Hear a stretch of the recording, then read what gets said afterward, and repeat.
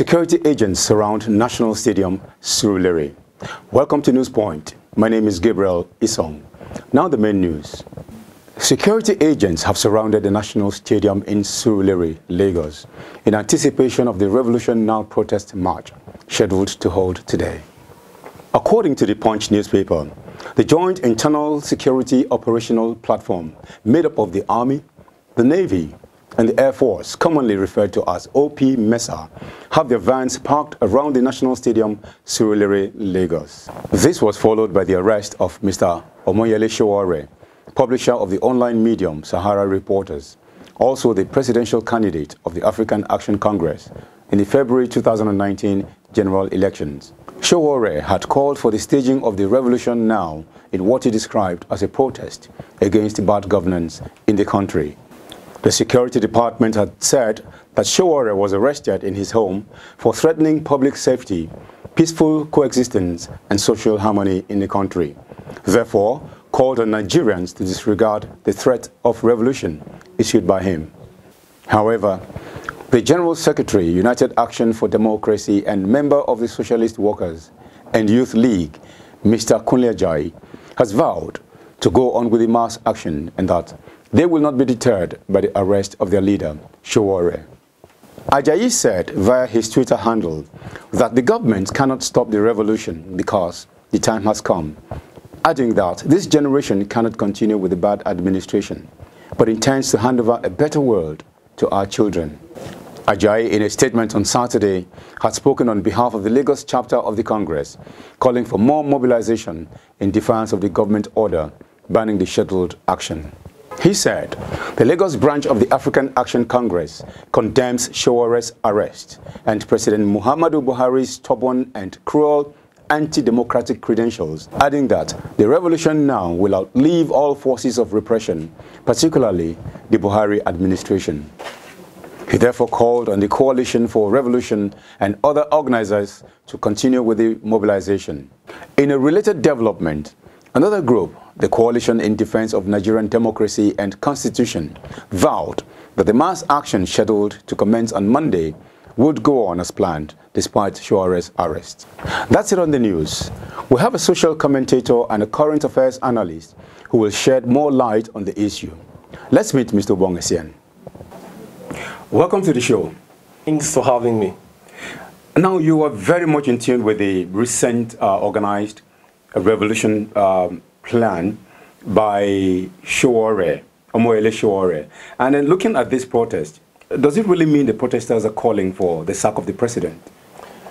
Yeah, I wouldn't want to put words into the mouth of the protesters, but obviously they are trying to force a discussion. They are trying to make some sort of point that we should come out and discuss the issue of Nigeria as a federation, and there's so many concerns that have been triggered off by recent developments in the polity, and they're trying to force a discussion of these concerns. Okay, so what do you think would have triggered of this wave of protest?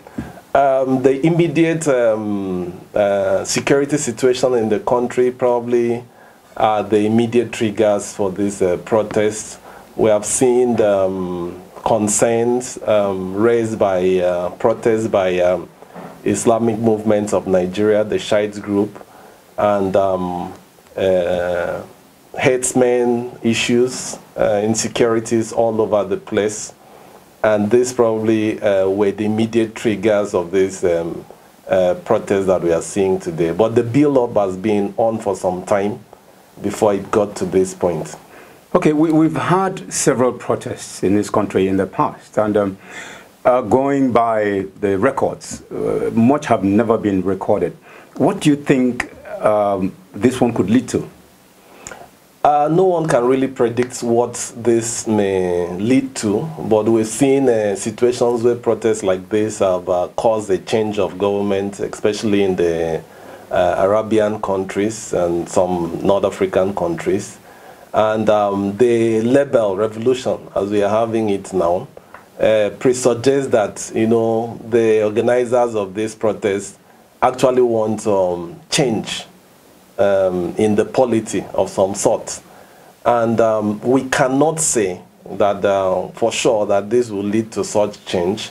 But all we can say is that it's going to influence the narrative of what is happening in the Nigerian polity, at least for a season. Very well. Let's take a look at the background of the conveners of this protest. We have Omoyele Sowore and the rest of them. Do you think they have the credibility and the moral grounds to organize a revolution? I want to start by saying that organizing a protest of any kind is actually guaranteed in the Nigerian Constitution.